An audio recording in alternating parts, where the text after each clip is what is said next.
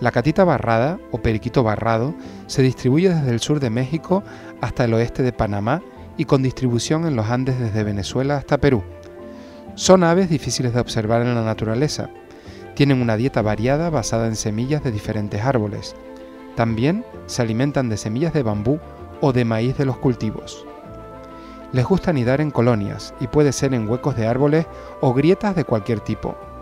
Son aves silenciosas que son capaces de permanecer inmóviles ante los depredadores o ante cualquier tipo de amenaza.